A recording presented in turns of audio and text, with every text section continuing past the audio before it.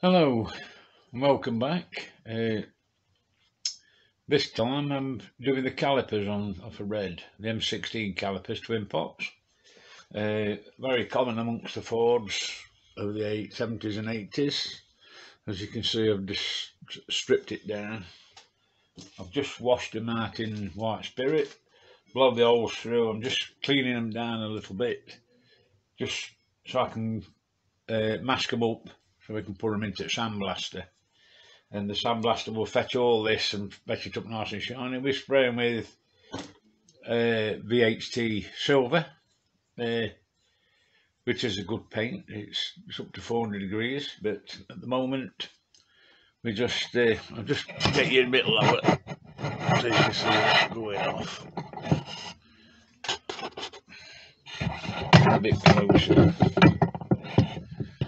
There we go. You can see what I'm doing now.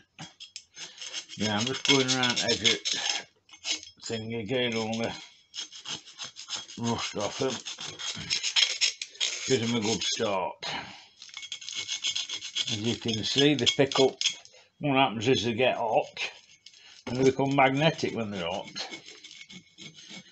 So they pick up all manner of crud and crap. And this is where it is. People think it's rust. It is some surface rust, but mainly it's what you call it. It's just it attracts ionisation and particles.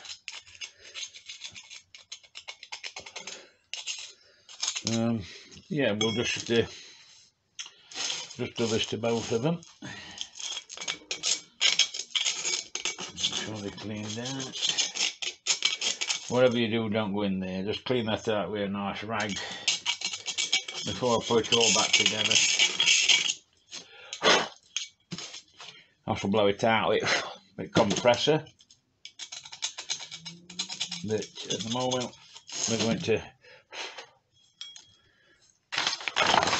get them prepared, ready for blasting.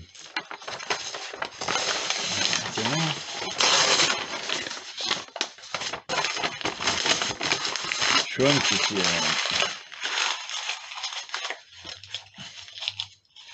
I'm protecting the bores. I should have to cover them in masking tape.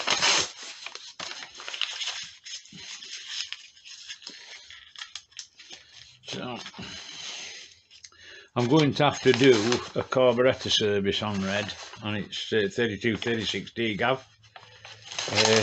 For that I shall be using the sonic cleaner. So that'll be we'll be showing the sonic cleaner and what it actually does. So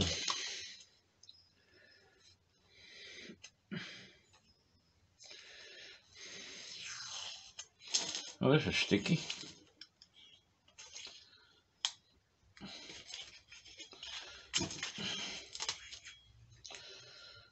Covering these facings up because they have to mate to the other, to its equivalent.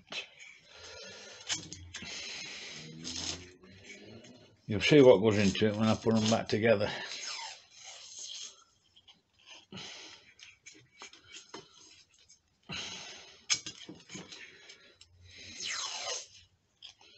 Old school masking up, rip it with your fingers. Best way really.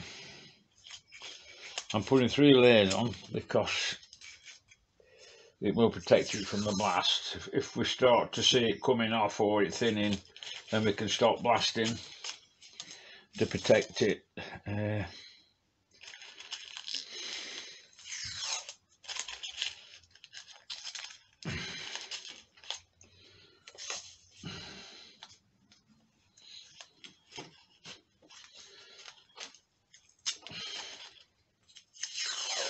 Overlapping.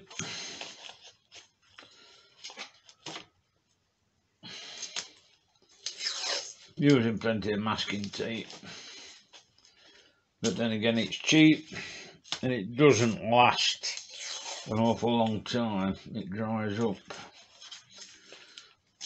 That's why a lot of them use the blue now, the blue masking tape. We'll go around these in a minute with a sharp knife, so we can go into all nooks and crannies when we blast. But same as I say, this is a good indicator when you're blasting to tell you whether it's still with you or not, and you're not blasting into the surface. So, tricky part now, look.